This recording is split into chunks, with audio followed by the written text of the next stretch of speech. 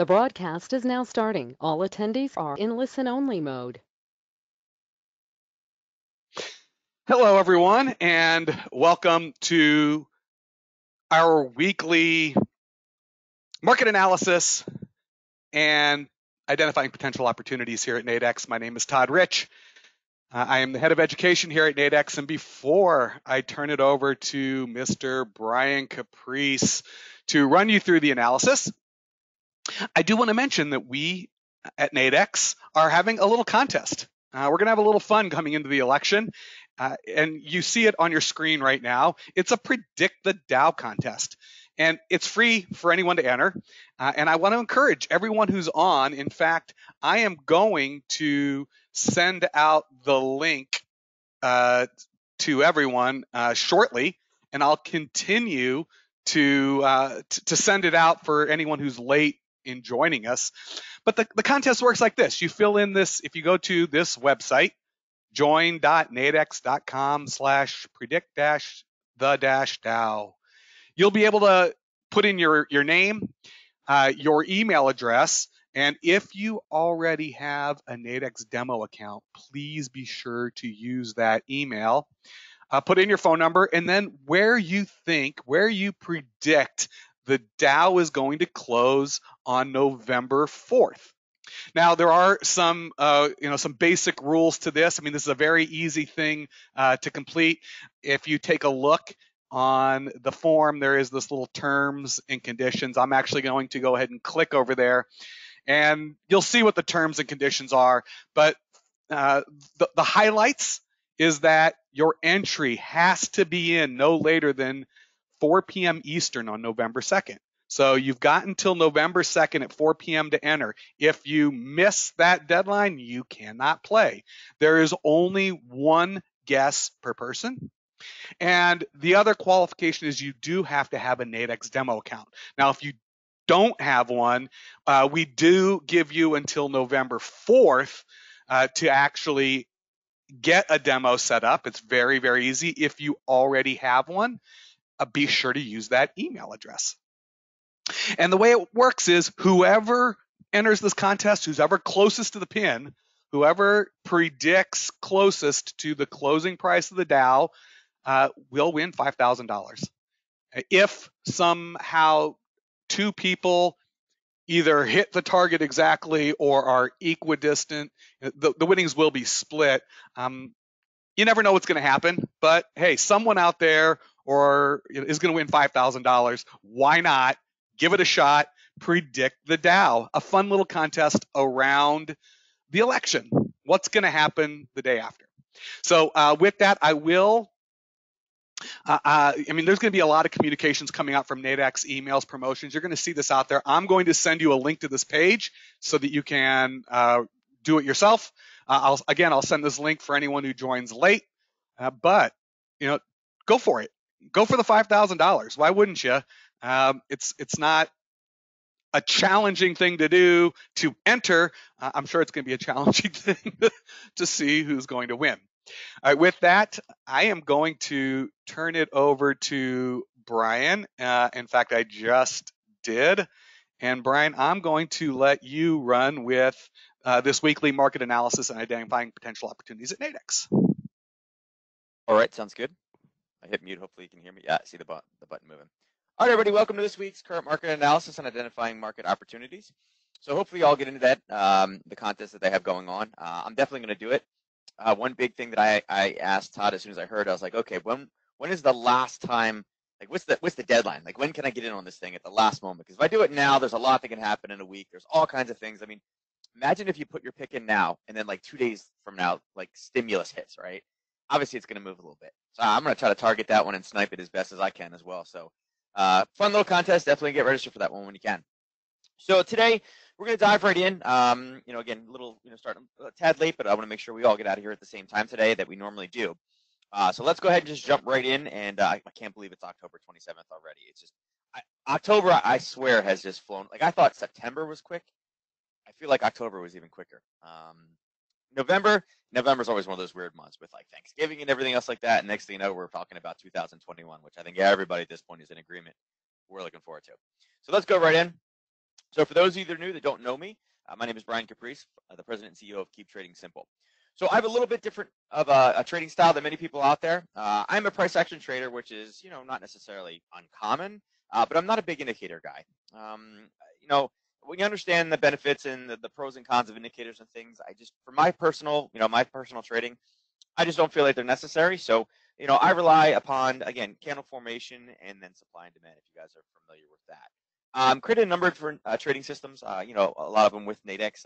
Again, they match well with the, kind of the broadcast that we do. But I've been trading since about 2000. So I've seen a lot of ups, downs, left, right, sideways, gone through 2 waves of my 401k is now a 201k jokes. I've seen many of those. And again, the accompanying jokes on the other side. So, first and foremost, I am definitely, I love education. I love being able to share kind of my experience with you guys. And every one of these presentations, I want to make sure that you guys get at least one golden nugget out of it. Again, something you maybe didn't know before or that you can take away or look at it differently. Again, I want to make sure that your time is well spent with me.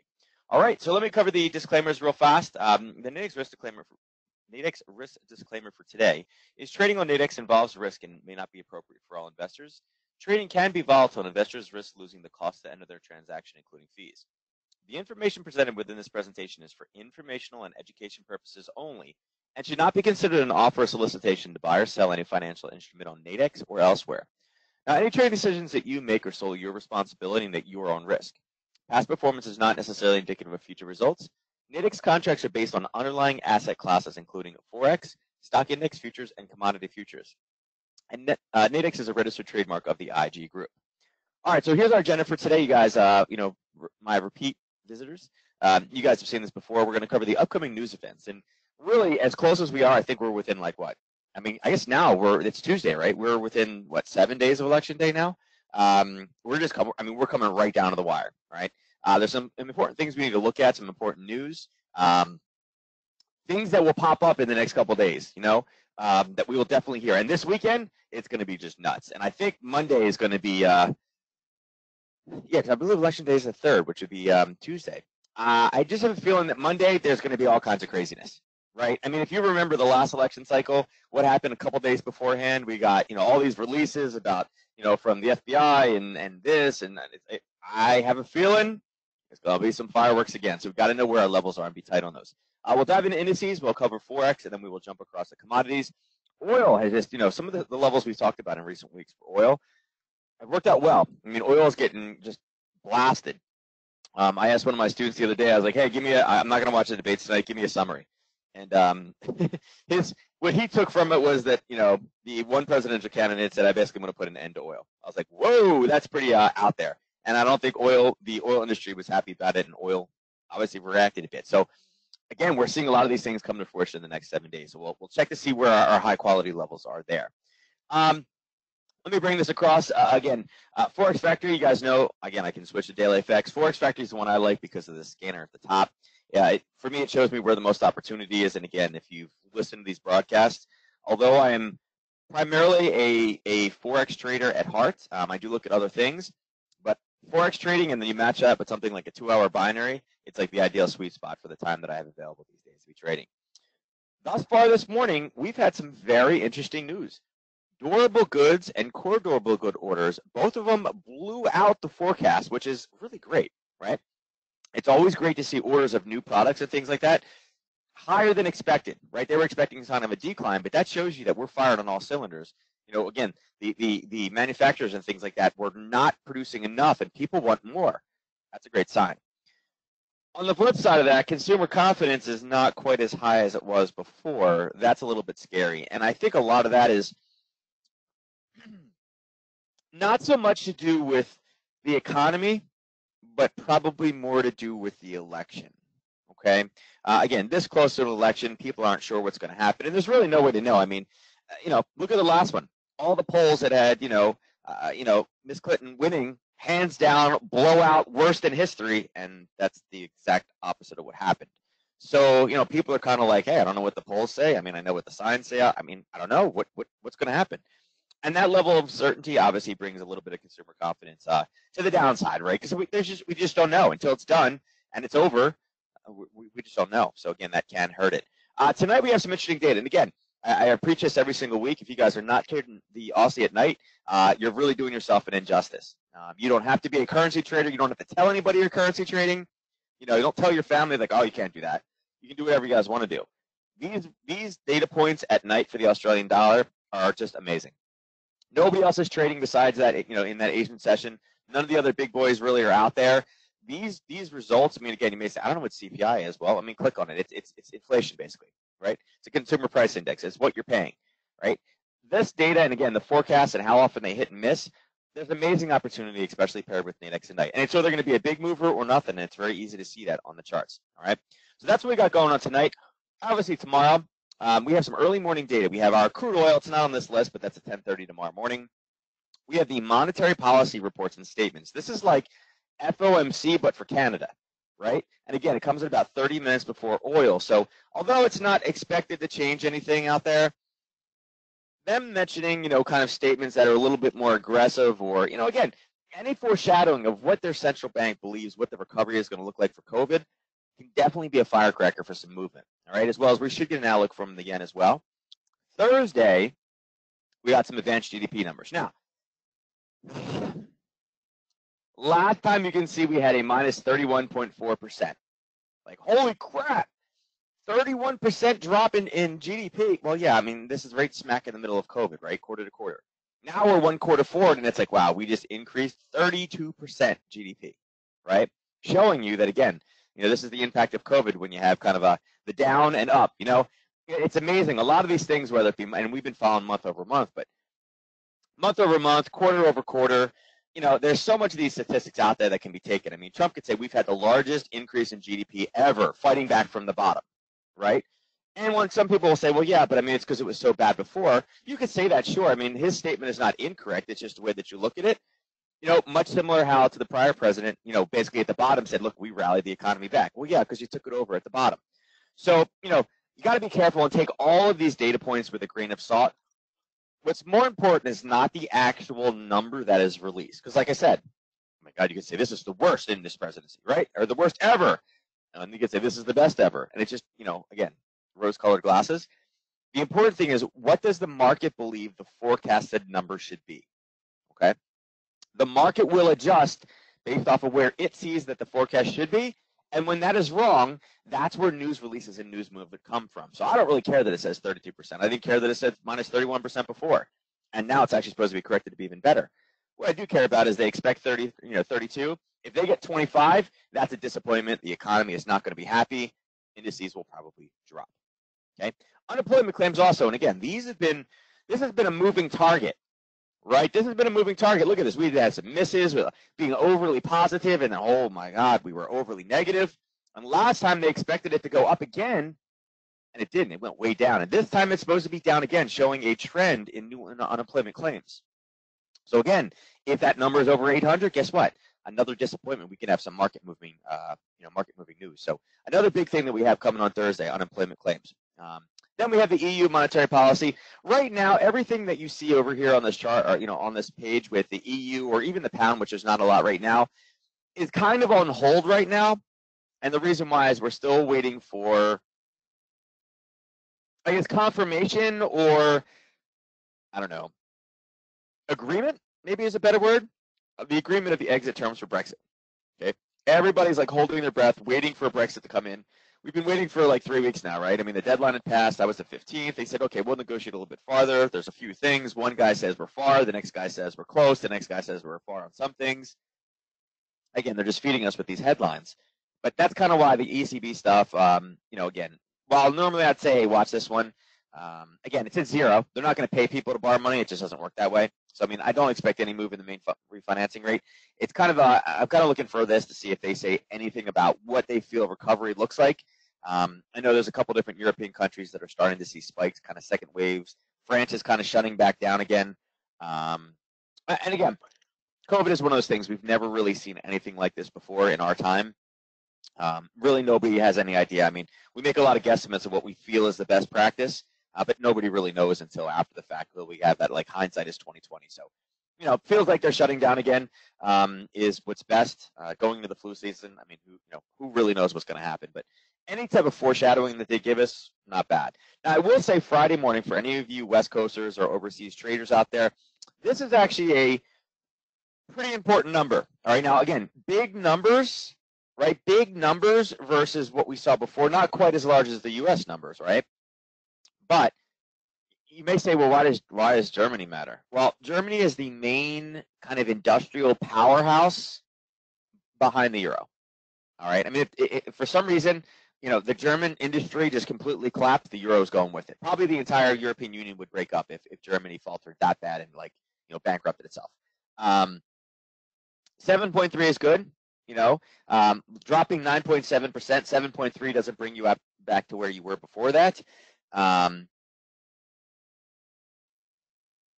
It's a move in the right direction, but it's not the best. And if this misses, say this is coming in at 5, that's kind of a bad foreshadowing for the European Union. So again, I would expect drops in euro dollar dropping, the euro yen dropping, the euro pound also dropping. So many different pairs that you can trade on Nadex being pretty negative on Friday. And then we see CAD numbers. Again, CAD GDP. Again, this is month over month, a little bit different than this quarter over quarter number. It was 3 last time. That was their big, and it's supposed to be moving up again. Canadian economy has had some really great data out there, but also provides a tradable opportunity for you.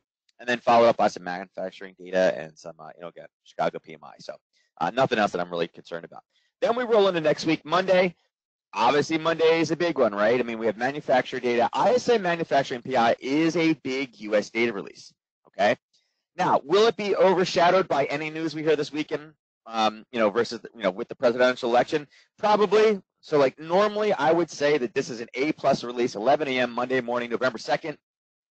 ISM manufacturing PMI, A+, high impact news release. But I feel like this year it's going to be overshadowed. I do think something will happen. Something happened last time, and it caused other types of chaos. I do feel like that we will get that chaos on Monday of some sort. I think the market could be, if the markets are, they're going to hold and do one of those middle of the night, what are we doing? What are we doing? Are we going up? We go down? Up, down, left, right, sideways, what? Up, down? There's just no way to know, right? If you guys remember last election, it basically went straight down when everyone's like, yep, Hillary's winning. And then all of a sudden at 2 a.m., it's like, wait, Trump could win this. And it went, and it was like rocket ship. It took off. All right. So I feel like there are fireworks in order for next week. All right. Now, when we dial in next week, we will be right in kind of the middle of this. East Coast will already have started. West Coast will just be starting, I guess. So again, we won't really have any true data of what everything's looking like, but we'll start to get an early feel, and we'll be able to see what the market is doing. Like I said, as states start to close and things start getting confirmed, I mean, the first couple of hours of voting, if they say, oh, they were on track to do this, does anybody really believe that that's the way, what's going to stay? Probably not. So, like I said, a lot of fireworks from now till then. The next 7 days are kind of chock full of things, monetary, economic news release wise, but also I think, we're going to start seeing this area here, this news and latest stories.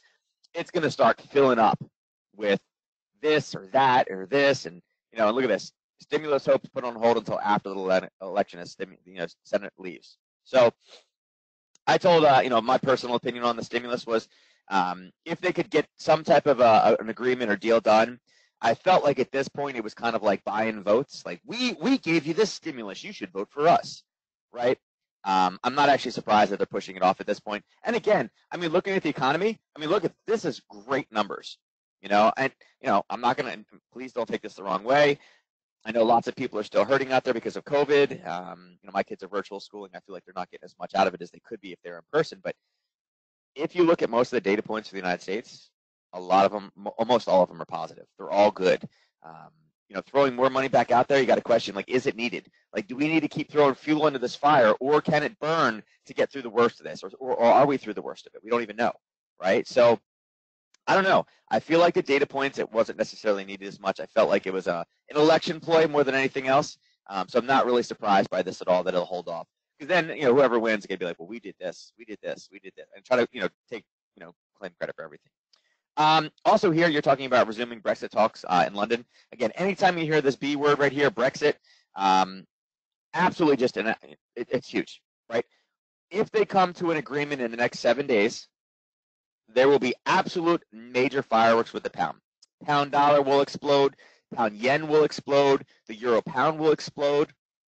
That's a lot of market movement. And the way that we can trade that is by looking at higher time frame, supply and demand zones right now. Typically, it moves there, and again, the market will position itself accordingly to be able to kind of take advantage of when that release comes out. Okay. I don't know if you guys are looking at knockouts and things like that, but the one nicest thing about the knockouts that are currently printed now is because we have such duration of length, right? Because they go for so long now, we could start setting our positions Sunday with longer hopes and taking very small amounts of risk. And again, we get Brexit, these things can explode right past the end of some of these knockouts. All right. So there's some nice risk to reward ratios that are out there with knockouts as far as Brexit goes. And I'll tell you right now, Brexit is not going to be one of those things that you can just wake up and say, oh, they agreed on Brexit this morning. Let me get in there and I'm going to make a trade on it now. It's going to be an explosion and then a retrace to take advantage of retail traders. That's what happened last time. Pullbacks, if you guys are familiar with that parabolic retracement, I expect to see those type of opportunities out there with that. All right. Pfizer should be able to provide initial doses of vaccine by the end of the year. That's interesting. I'm curious. I'm going to see what vaccine. I don't think it's going to tell us. No, it's just on the conference call. I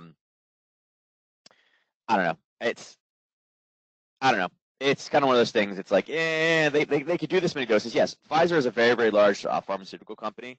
Oops, I keep doing that. But Pfizer is not a research and development company, so I'm curious to see whose vaccine it actually is, which company it came from, and what type of testing has been done on the vaccine first. Again, a lot of these companies, they could produce as many vaccines as you want. There are already things stacked up out there where people are producing them. So, yeah, I mean, it's nice to say that they can do this, but the question is, which vaccine, whose is it, what does the data look like? And again, we got to make sure we educate ourselves on these kind of things. All right. So with that said, that's the news aspect of this. Let's go across and dive right into charts. Like I said, I want to kind of keep on focus here. And we're going to start off, not with gold. We're going to start off with NQ. All right, so I'm going to go a little bit higher of a time frame. So last week we had set up a trade here. So let me put my timer on here. So here's where we're sitting right now. Last week would have been the 20th. All right, so we were sitting back over in this level, right in here. And we were talking about having two kind of possible entries.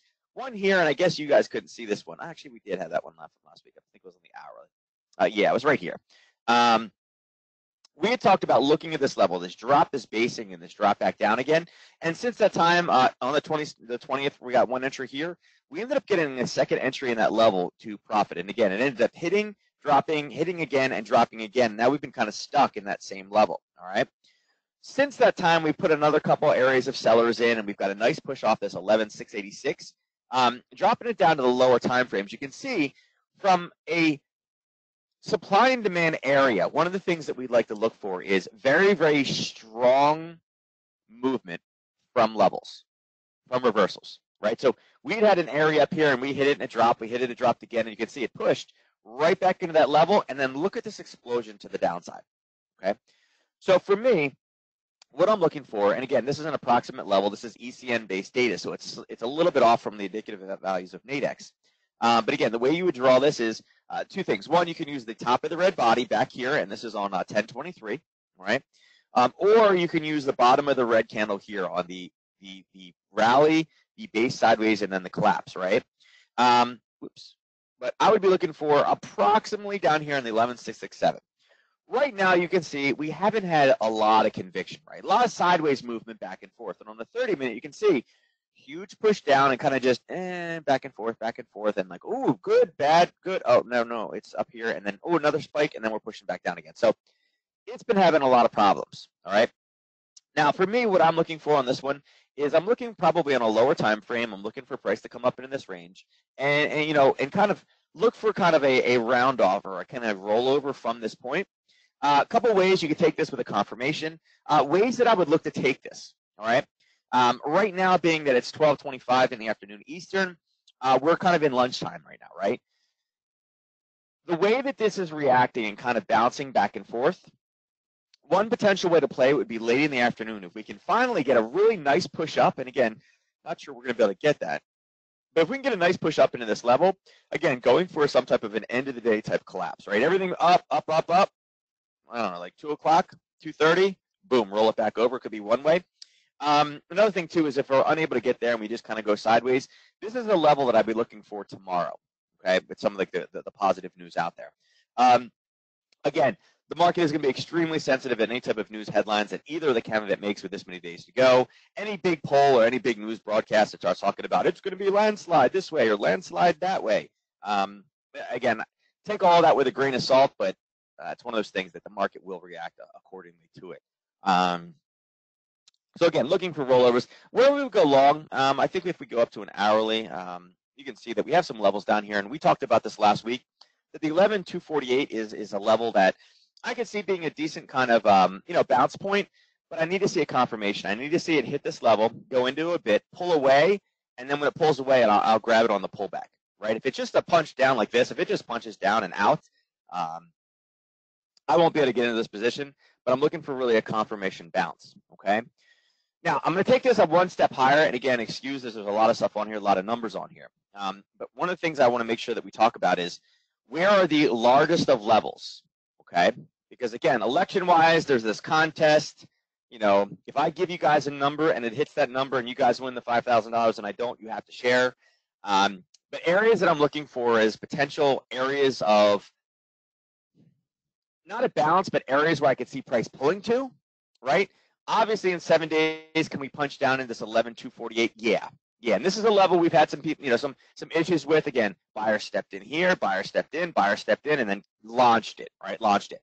So I think this is one potential area. And again, maybe if we're sitting down here, we could start getting a bounce off of that for the election. A big one I'm looking for, though, is this 10,728. Okay, the 10,27.8. And again, I'm kind of looking for, if we're kind of floating around here, I mean, if we break this level, remember we had a Harry Potter in here at 11,126. Looking for this to kind of push lower. This is an area where I could see some bouncing. And again, on a daily, you can see, it's hard to tell on that one. A little bit too much there. It's here. It's going to be hard to tell on this one because we have so many different smaller time frame stuff. Anyway, this is an area where I could see us getting a small minor bounce back up again. But I want to see what the rest of the week, like I said, I think polls, news releases, I don't know, tax talk, plans, I don't know. There's a lot that can happen in the next couple of days, but I think a bounce off 11,248, another potential bounce over here at 10,280, 107.28 down here, I think is a decent one. Again, that's a 4-hour kind of basing level pop to the top side. In the likelihood, I mean, like in the chance that it is a and still, president situation next week, and again, we will talk from now till then. Again, it could be one of those morning things, or polls start switching, or something comes out in the next couple of days, like last election, that really starts to sway public opinion. I do think we need to get our, we need to put our rocket ships on, because I do think with that type of data, I do think we will get punches higher as well. Okay. Areas where there could be shorts in here, 11,918, as well as the 12,203. Any of the small ones in here I wouldn't mess with. I would only look at 4-hour charts and above to find kind of areas where these spikes are going to stop, if that makes sense. All right. NQ will be pretty responsive to it. Now, S&P overall, kind of the same thing, right? I mean, there's no trend in here, just kind of pacing back and forth. I think this week on an intraday level, I think we kind of focus on, I'll go 30 minute. 30 minutes not going to work. It's going to have to be 15. I think either of these levels, top and bottom, are decent for bounces. Again, you guys can see we had a base, it pulled up, it dropped, and then boom, really strong push. That level's coming in here at 34.33. And vice versa on the bottom side, this is a decent level of basing. I like it. I like that it was a very strong drop, one candle of base, and then it rocketed its way back out of it. I think either of these, and remember, I've talked about the curve in recent weeks, I think either of these two areas are decent bounces. Ideally, the best way to play these, though, and again, you can see we really have no momentum at all right now. Either of these, top and bottom, in my opinion, I do like knockouts for them, but if we can coincide with one of these two areas at maybe an 8 to 10 or 9 to 11 binary in the morning, I think would provide great opportunity, okay? Listen to what I just said. If we can catch a knockout, and the knockouts, I'm cool taking these really at any time because, again, they have that fixed level of risk in there.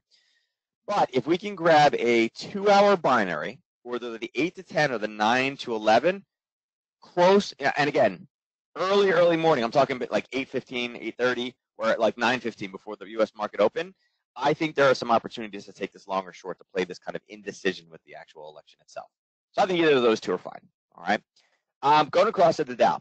Dow kind of the same thing. So this is doing some bouncing, right? The Dow's a bit different, right? Where the other two have more or less stabilized, the Dow is also starting to come back down. But, I mean, this is what we look like. The Dow had been much, much higher. The other guys were back in the middle.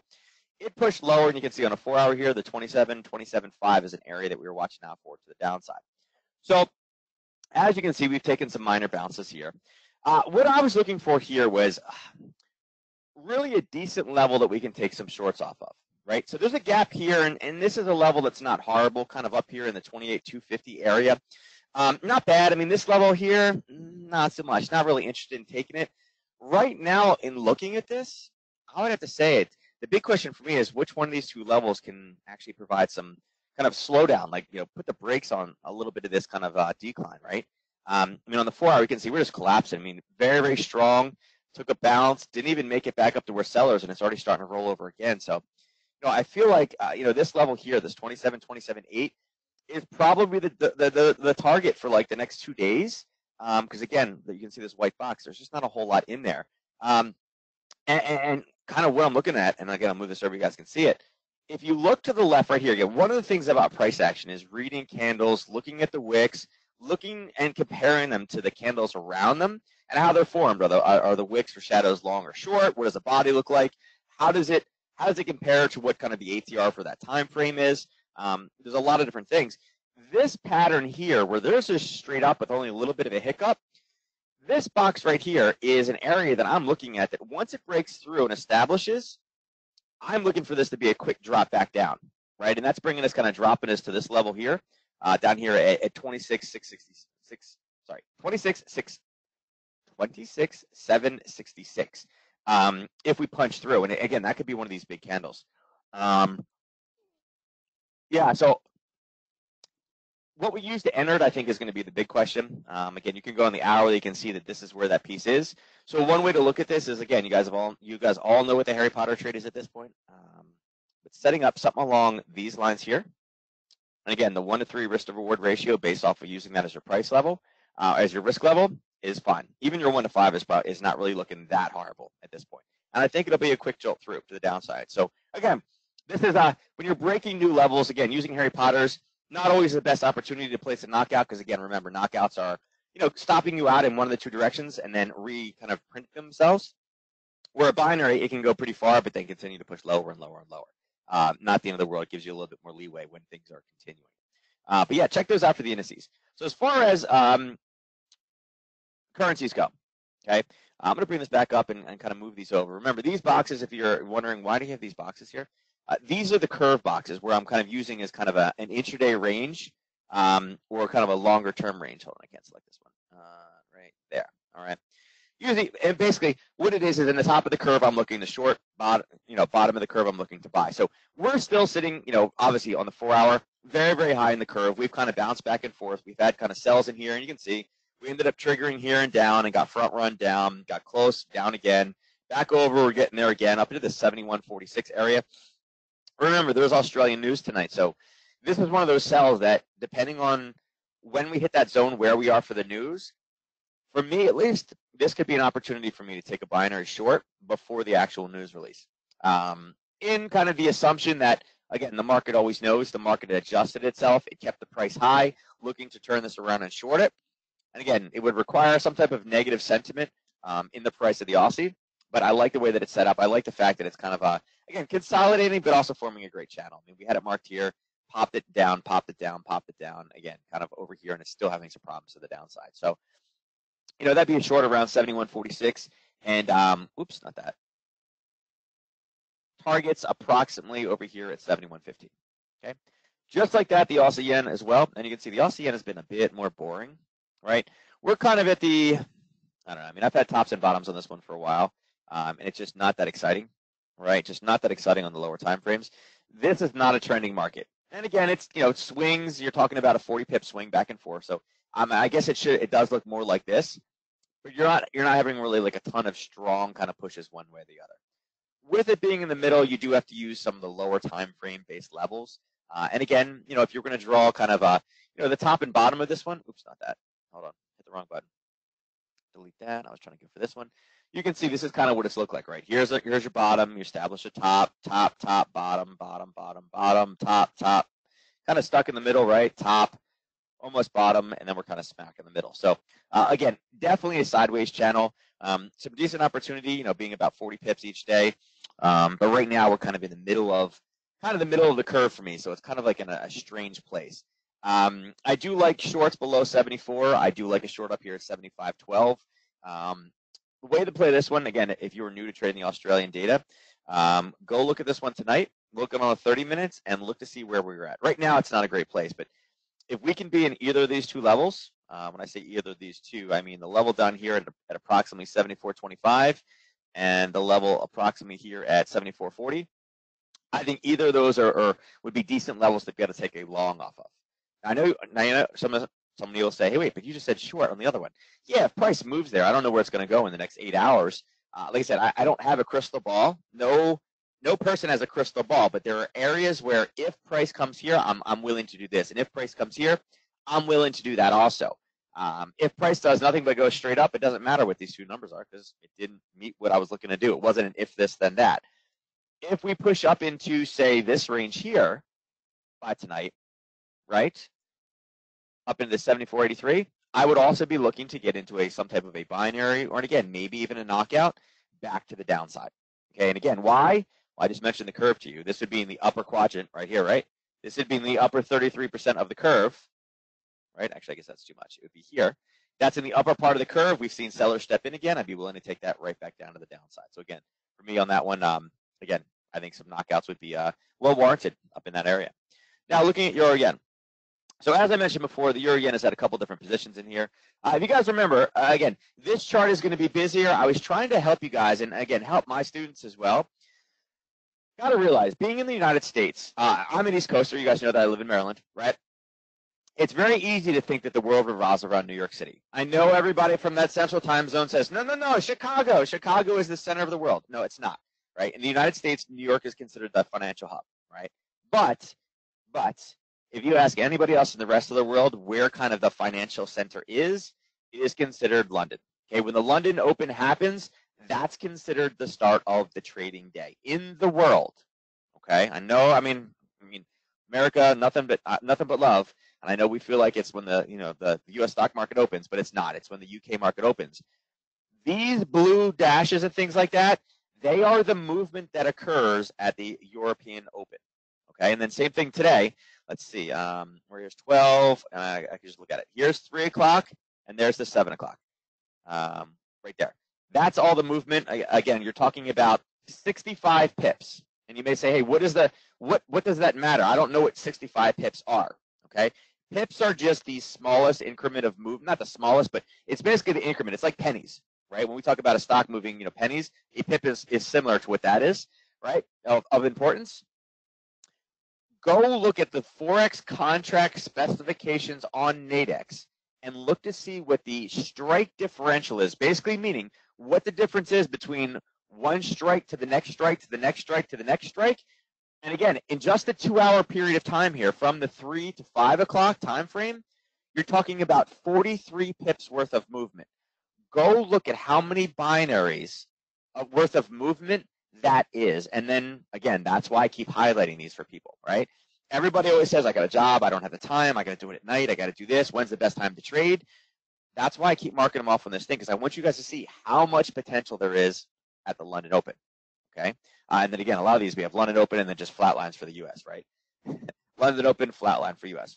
London Open, flat line for the U.S., right? So there's great opportunity in this one. With Brexit and everything else, there's going to be continued movement. As far as trading opportunities go in this one, again, you guys can see we have a big green area down here. This one is a little bit harder. Like I said, this one has an ATR that has been shrinking. I do like this area down here at 123.08. I do feel that we will get probably some type of a bounce and a retracement. Top side, obviously, the 124.22. We talked about it last week. It ended up triggering there, went all the way down. It's past the 1 to 5 at this point. So that's probably the first level I'd be looking for selling. 124.61, also another level. For the most part, though, this is basically channeling. And as I said, everybody's basically waiting to see what the end result is going to be for Brexit. Are they coming to agreement? Are they not coming to agreement? So again, it's kind of one of those, like, it's I don't know, excuse me, for lack of a better word, it's like a waiting game. But right now, I think bounces off 123 is probably pretty decent. Now, pound yen, as I mentioned, this is the one that's waiting for an explosion. Now, I have some kind of near term and some long term, not long term, but short time frame analysis and large time frame analysis on this one. All right. 137.66, 135.83, I think are decent intraday levels. Okay. Decent intraday levels. Bringing it down to a 30-minute, let's see. Again, you can see we're just literally boxing sideways, top and bottom, top and bottom, top and bottom. Those are the two best areas that I think we have. Neither of those two areas, though, will hold for Brexit. Okay, so again, this is kind of just our normal kind of waiting patiently, waiting for it to come to an area that we've seen great. Again, look at this great movement off. Really led to rally. It was where the gap started from. Top wise, again, has not barely been tested. Right, very very clean entry. And again, there's one here that's not bad as well. If you're looking for something tomorrow morning, again, this is probably not a bad area, the 136.93. But none of these small time frame levels are going to hold up to something as large as Brexit. Okay. When Brexit gets agreed upon, this thing could be a 250 pip mover on this currency pair. Okay, it will be huge, and people unfortunately don't know when it's coming. So, if we can get to either of these two levels, top and bottom, or even some of these minor ones, I think that this is probably, and like I said, I don't know when Brexit is coming, but if we could get a trade somewhere close to one of these kind of two extremes and have it match up with a knockout with low risk, it kind of gives us a few things. One, it gives us kind of an intraday trade setup, right, with a couple of days duration, depending on what day you place it. The other thing, if there is something as big as Brexit and it launches it out the other side, here's the thing. Think about it. If you get into a knockout with, say, I don't know, $15, $20 worth of risk, right, how much potential is there on the other side, right? A lot more than what you would get with a binary. Because if you get into a binary with $25 or $25 risk, you can make $80. That's it, right? You can make more on the knockouts because, again, they have that wider kind of breadth between the floor and ceiling, all right? Especially when you get them in low. So for something that's that explosive, kind of looking at knockouts for the pound yen more or less for the rest of the week or until we hear about Brexit, okay? Especially if we can get to these far extremes. So that's kind of, and again, it's one of these pairs that hasn't moved as much. The ATR, again, look at this thing down here. You can see this was during the crazy Brexit time, and look at it now. It's trying to get as low as it possibly can because everybody's waiting for the big talk about Brexit. This was COVID, right? And look how big this movement was. Now it's kind of consolidating, chopping back. And look at this. The ATR is shrinking. It's struggling, right? It can barely breathe because everybody's waiting.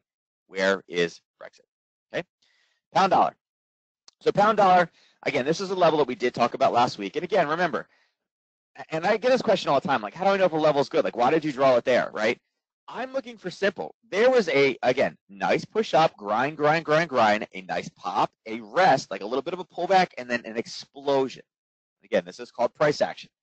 Well, it's given a couple different entries. 1 pop, 2 pops, 3 pops, and this one didn't quite hit today, but again, it still rallied higher. So right now for me on this one, again, I do have this 4 times rule. This would be hit number 4, so I'd be a bit more cautious. I'd want to see some type of a kind of confirmation bounce higher. But kind of what I'm looking for on this one is I'm more than looking for, shorts here. If we can get up to this 31.36, I'm looking for a short. Again, if we can get a break in a Harry Potter entry below this 29.82, but I'd be willing to take another long off this if I can get a kind of confirmation bounce. And again, confirmation bounce is the same pattern that we have in the Harry Potter. The breakthrough, the pullback, and then the punch, the punch forward is really kind of what those are looking like. So for me right now, again, we're kind of at a small zone. We'll probably have a retracement. It'll probably suck back down to this level here.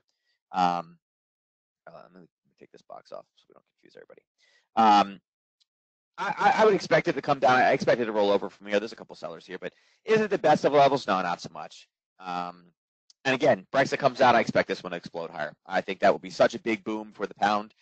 So again, if you do kind of like this level, this 129.92, not a bad level to look for knockouts in, as well as some of these lower levels down here based off of, really for the hourly, either of these two. 29.05 is my favorite, but I think this other level here at, 29.42 is also a decent one. If we could time it correctly with a knockout, wouldn't be bad. And again, for Brexit, I would love to be long before the Brexit call. Because like I said, if there's no deal, everybody's already planning for no deal. So there's no surprise there, right? Nothing will change if there's a no deal. But if there is a deal that is great for the UK, that's going to pop this. Again, I love to be long one of those, and I think knockouts are the way to do it. Looking at euro pound. All right, so euro pound, you can see that. Let's see, we're sitting here right now. Last week we were sitting right here, over here. So you guys were unable to see this. This was one of the ones I put together with my guys. I had mentioned that I was looking for bounces off 90.16. As you can see, we ended up getting those bounces. We had a Harry Potter drawn, but we never got the Harry Potter entry. But we did get the confirmation long entry back up. Okay, so at this point, I still think that we need to be focusing on a break of 90.16 to the downside. Again, remember, it's got to break through, pull back. Again, it's got to break through, base, and then pull back to give us the entry south.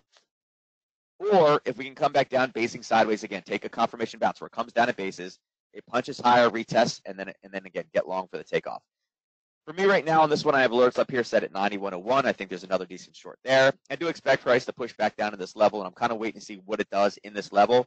If it bases, I'll be looking more for a short entry. If again takes a quick bounce, I'll be looking at that level. And again, downside 90.16.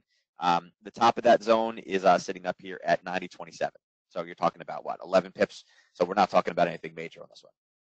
But I do think, again, whether a confirmation bounce high, a Harry Potter south, and again, that's kind of what I'm looking for based off of this level. All right, and remember, I didn't say it yet today, but I might as well go ahead and do it now. Here's your Harry Potter. A break, a pullback, and there. So this, and again, flip it upside down, then you got the confirmation bounce on the top side. All right, euro dollar. All right, so euro dollar is also another one of those ones that has been trending more or less sideways. We're sitting here right now. We were sitting right here last week, right? So we were talking about getting short at 118.87. We didn't make it. It made it all the way up and then kind of rolled over. We talked about getting long if we could get down to 117.75. As you can see, so like last week, we were talking about playing really in this range, right, from here to here. It missed it here, it missed it here, and then again, it didn't even come back up and touch the 118.69, and it literally just this morning, it finally came down and touched this level. So it's kind of in a consolidation pattern, and it's kind of the same thing, right? We're waiting to hear what's going to happen with Brexit. Brexit doesn't really affect the European Union as much, but obviously it is linked because it is somebody leaving, and what is the trade deals and agreement and things like that going to look like. The euro dollar is going to be on the hook later on this week with the German-based data, the GDP number. So, I expect some movement, but right now, literally on the hourly, we're not much different from where we were.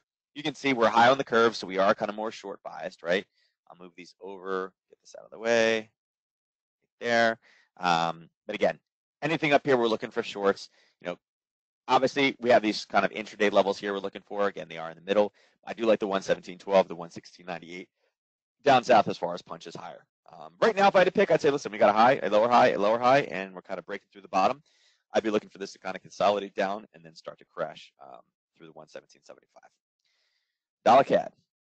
So dollar CAD, we came from high in the curve to back in the middle.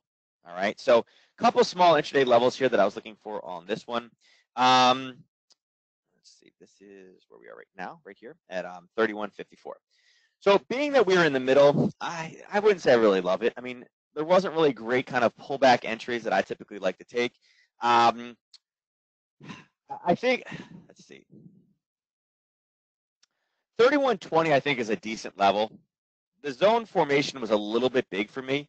It is about, it's 12, but when I say 12, big, I don't mean just the number of pips. The way that it was formed, the size of the body of the candle and kind of its conformations. Now, it's been confirmed twice that there are buyers here. Obviously here once, right? It blasted it through, and then it parabolically retraced back. And then what did it do? It did it again, and it hasn't retraced. So I do think at this point I am probably more bearish this position. Bearish biased. It is in the middle, and again, that's the only one thing. It's kind of like, I can see it grinding its way down. I'd be willing to take a long, if we can time this one at like a 10 o'clock reversal in the morning or for some of the bigger news releases, or maybe even for oil tomorrow, I'd be willing to take some type of a long off this 31.20. I know I mentioned a lot of pairs that I like the 2-hour binaries. CAD is not one of them. For some reason, the CAD strike differentials are bigger than some of the other currency pairs. So this one, I'd kind of do either a binary, a little bit farther out of the money, maybe like $15 to $18 worth of risk out of the money, or knockout if we can end up getting it. But I think 31.20, or even if we can, if we come down, again, this is the third hit, and base, wait to get long down here until 30.94. I think that's a much better option. Now, dollar Swiss, the Swiss I'm kind of mad at. Let's see. I'll tell you guys in a second why I am. We're sitting here right now. Last week we were sitting right here. All right. We had mentioned 90.97. I'll move this out of the way. Again, we were sitting right here last week. Told you guys 90.97. It's a big zone, but it was worth a short. As you guys can see, we tagged it this morning and pushed back down again. We went right back down to this area of interest. Now, you guys could not see the area of interest. It was just slightly below where we were. Again, this is one of the ones I did with my guys, but you can see it turned out to be the great profit target. Either way, again, you guys can see this box. It's a demand zone, but that's where your profit target would have been, and you can see it's having some problems. Right now, I would say that we are kind of sitting in the middle of the curve, right? We're kind of sitting, if this is the curve, I'd be looking for intraday trades. I'd be like, hey, listen, we're right in the middle right now. We're at 33%. You know, we're kind of in no man's land, right? I mean, here, obviously high, it slammed right back down, right? Here, we touched low, boom, right back up. And again, it kind of based sideways. Being in the middle, I don't really have a bias in either direction. So I kind of need to wait for, again, the same area here, 90.97 up top, and not the best of levels, but probably somewhere down here in the 90.37. Right now, it's kind of a no deal for me. This one probably won't have as much movement this week, but again, top or bottom channeling, I think, is the way to look at it. Now, dollar yen. All right, so dollar yen. Dollar yen, let's see, we are here right now, right? Last week we were sitting right here. No, actually hold on, let me take this off. Right here, okay?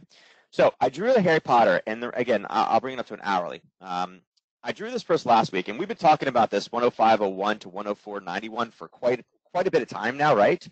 And I said, listen, we need to get a Harry Potter entry. If we get a break, look for a pullback.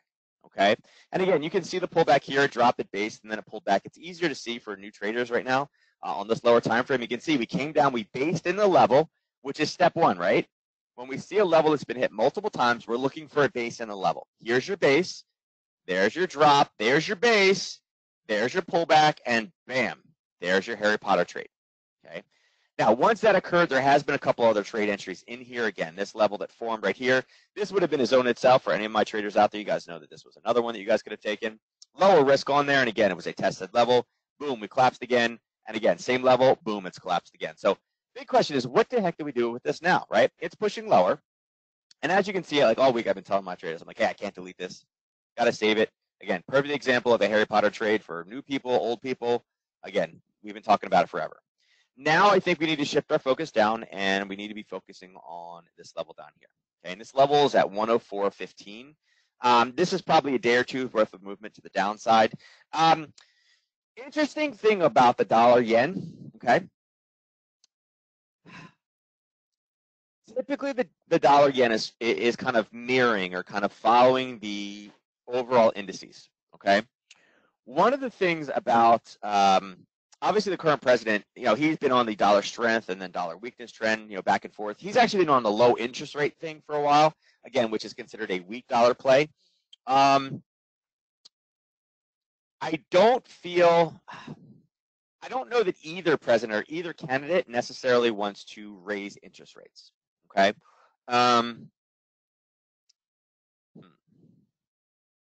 Larry Kudlow was always a very big, king dollar, king dollar, king dollar. He likes a strong dollar.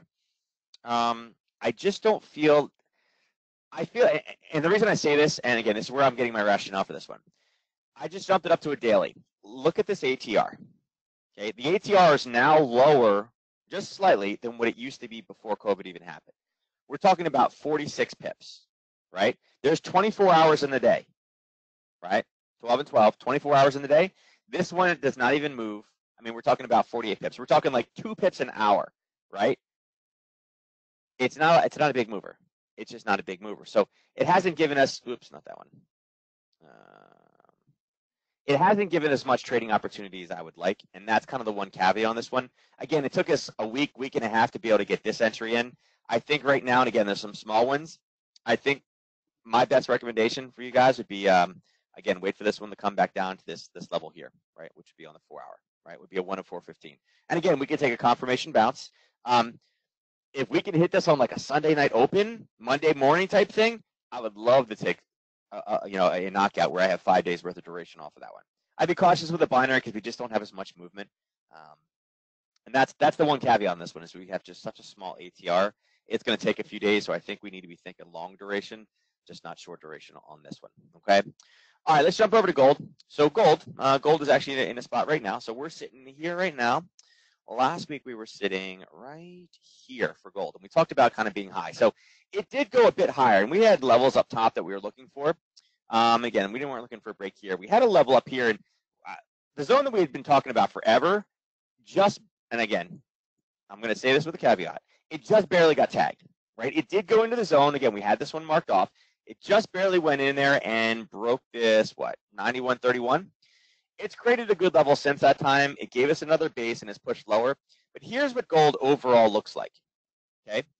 Gold has been kind of stuck within this, 40-cent range for quite a long time now. Now, here's the 4 hour, okay?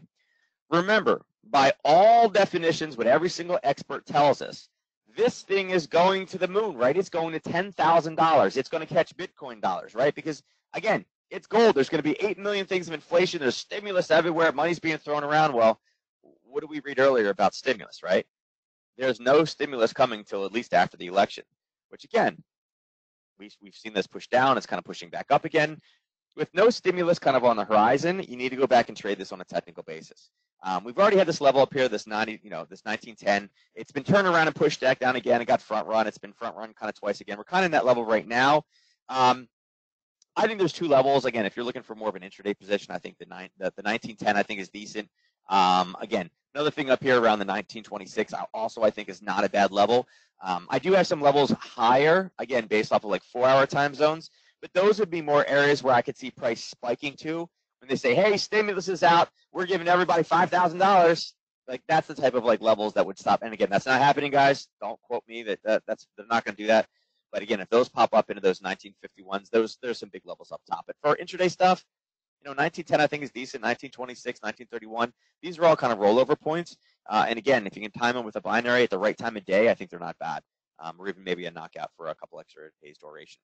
Silver's kind of the same thing, nothing super exciting. I've had a Harry Potter set up here, and again, you can see that it's based here, hit it again, hit it again, hit it again. So I'm looking for a break of, what is this?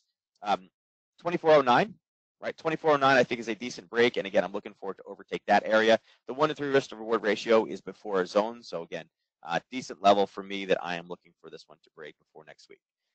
Silver, obviously, again, if stimulus magically comes in the next 7 days, again, not counting on it, don't think it'll be here, but by some miraculous, thing, again, levels that I'd be looking for is probably the 2518. I don't know if this is going to be enough to hold, but depending on the spike up into 2475 or 2518, I think either of those is a decent kind of rollover.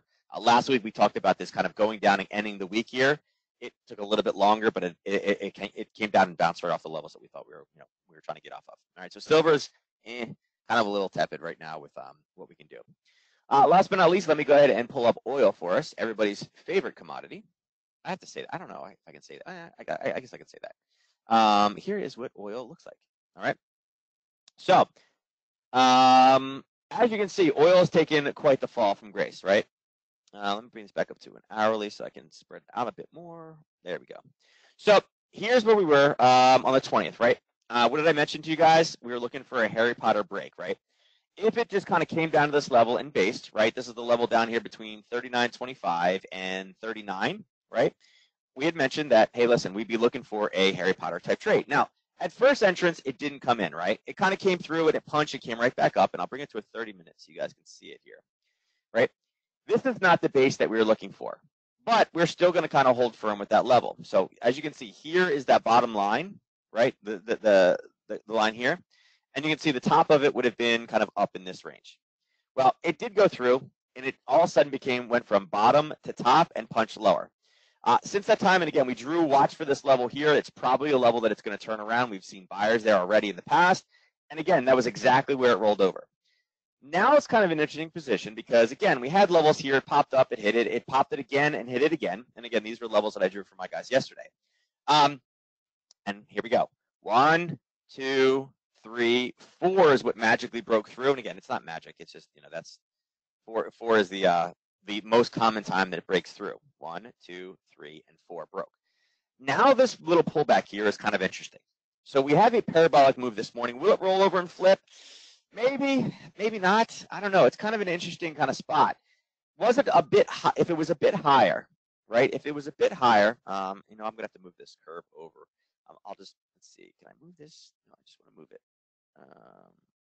No, I'll just delete it. If it was just a bit higher, like, I mean, if we were talking like in here, I would love this for sure. I think this is decent, right? Very strong push down, a little chop back and forth, and then boom, right? We're close. But we are forming a level of some buyers sitting right down here. So that's the only thing that kind of leads me to believe that we need to be a bit cautious, right? I do think there's probably a short opportunity here. It's going to depend what time of day that we get to this level. And again, a couple different ways we could play it, right? But I think there's a decent 3-to-1 in there. In reality, I mean, I think this one could get back into this level or probably this level. Again, that brings it up to a 4-to-1 risk to reward ratio, basically meaning like you're risking 1 to make 4. Those are great odds in your favor. So yeah, it's probably about it. Just a bit higher, I would have loved it, but turning right here, it's like, is this going to roll and flip without us and leave? It may. It absolutely may. So there's not a whole lot we can do about those. But anyway, keep that on your radar. If we can get back up into here into 39.70, especially if we can get up to there before the oil inventory report tomorrow. Remember, that is at 10:30 a.m. tomorrow. There could be some decent trades. If this retraces all the way back down into this lower level, again, drop down to your 30-minute time frames, maybe even lower. Look at your 15s. See what the overnight levels look like. See if there's a level like this or something that there's a very long body candle off of. That would be the way to play kind of the pre-oil news tomorrow. And again, make sure there's not too much premium in those binaries. If not, jump across the knockouts and go ahead and take it over there is what I'd recommend for that. All right? Hey, Brian. So that's all we have. Hey, wait, Brian. Before you jump on, I've got a couple of questions I want to throw out there just so you can clarify because we've got some questions. I want to make sure we get to them. One very easy question quickly. What charting platform are you using? Do you like to use? Because some people have asked. Sure. I use a couple different platforms. Being a currency trader, I lean towards MT4. It's an open source platform. It's very, very basic, but it links kind of into everything. The one that you're looking at right now is TradingView. It's an online one. There's nothing to download. It's got a lot of bells and whistles. It's pretty decent. Like I said, there's ads and things like that you can pay for to remove, and it gets a little bit busy in my eyes. If you guys are new to trading, okay, or new to Nadex in general, the first thing, and again, I talk about currencies a lot if you're not familiar with it. And again, there's no sponsorship or anything. IG's online charts are very nice. They're good. I like them a lot. I used to use them in my broadcasts all the time. But unfortunately, it was harder for me to get the indices and commodity futures data when I was doing that. So if you're looking for something for your currencies, go over to IGUS and open an account there. Their online charting is awesome, and if you're familiar with that, you can actually use a lot of that at Nadex charting as well. Yeah, I know I don't use the Nadex platform, but it's there. Yeah, I'm going to mention a lot of the charting functionality that IG had has been ported over to Nadex. So when it comes to commodities and indices, a lot of that functionality that IG built for the foreign exchange is now available on the Nadex platform. Also, I'm going to put out that plug because I'm mentioning Nadex. Remember, predict the Dow. I've chatted that out to everyone. And then the one last question, because you mentioned shorter term trades and longer term trades. And I know Nadex we've got our 5 minutes, our 20 minutes, our hourly, our daily, and then the weekly. When you talk about a longer term trade, I'm assuming you meant looking at the weekly choices, or if it's early in a day, potentially a daily contract. But can you just kind of talk about what you look at when you say short-term and long-term, at least when it comes to Nadex products? Sure. I'm going to drag in this because I keep telling everybody to go over there. This is nadex.com contract specs. The way you find this, guys, is go over your products and markets, go down to markets, and that will list everything, and then see how you have your contract specifications. Go in here, and this is the best way to explain it. So as you can see here, like you guys will hear me mention like the strike differential for things, all right? See how there's the number of contracts and then the strike width? When I say strike differential, I mean strike width, Like when I talked about that euro position being, 45 pips, right? That was actually euro yen, I guess it was. 45 pips, right? Well, here you have these 5-minute ones, but you have these intraday ones. And again, this is not the smallest of ones. You can see that the euro dollar is less, right? The euro dollar is over here at 4 pips. In that time frame, right? Outside of those hours, it's 4 hours. That is 10 strike prices that it's moving. As you can see, as the duration of contract from 5-minute to 2-hour to daily to weekly, you see how they get bigger and bigger and bigger and bigger, right? 2 to 4 to 20 to 50. Like a weekly trade is great. You're like, hey, listen, I have all week to be right. But the differences in strike prices is 50 pips, right? The shorter duration, again, these are right here are by far my favorite. The 2 hours, it's a 4-pip strike differential. Okay, so why I love this shorter duration is because, again, if I can get something that's like maybe 3 or, between 3 and 4 strike prices out of the money and the risk gets very, very low, right? If I took an at the money, I'm risking about $50. If I'm risking something that's 3 or 4 strike prices out of the money, I may risk $12 to $16. It's a better risk to reward ratio, right, during that time. And the reason why I like the 2 hour, again, here, go across the euro dollar because this is the best one we're using here.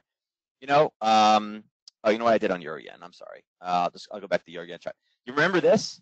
Well, this is like 3-4 hours. You see those big candles in here? You can really almost be like a sniper, right? And say, hey, listen, I know that there's going to be a lot of movement and then it's going to flatline. Why not take advantage of the time when it's going to move the most, like the fastest on average? I mean, it's not every day. Some days it's completely flat, like here. This pink one right here, I did this for my group. This pink one right here is the U.S. session. So you can see there was nothing really going on in the European session. Then boom, 2 hours, 2 large candles starting at 8 o'clock in the morning, 55 pips on this one. So even though the euro yen contract specifications, right, is saying that the strike differential on the 2 hours, right, the 2 hours is 10, that's still 10 strike prices that it moved.